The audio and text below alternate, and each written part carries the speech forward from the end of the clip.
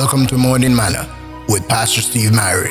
Today's topic: an attitude of gratitude. Heal the sick, raise the dead, cleanse lepers, cast out demons. You received without paying, give without pay. Matthew 10:8. The Bible teaches sowing in order to reap, or giving for a desired result. In salvation, you give your heart to Jesus, expecting something in return: eternal life. And he didn't disappoint you.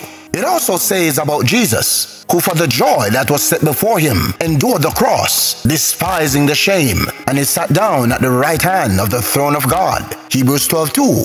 He looked beyond the cross to the throne. That was his reward.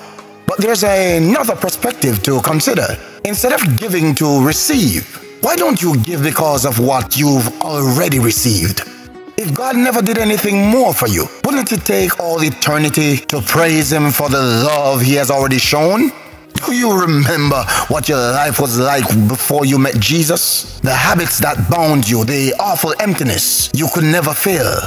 Where would the road you were on have ended?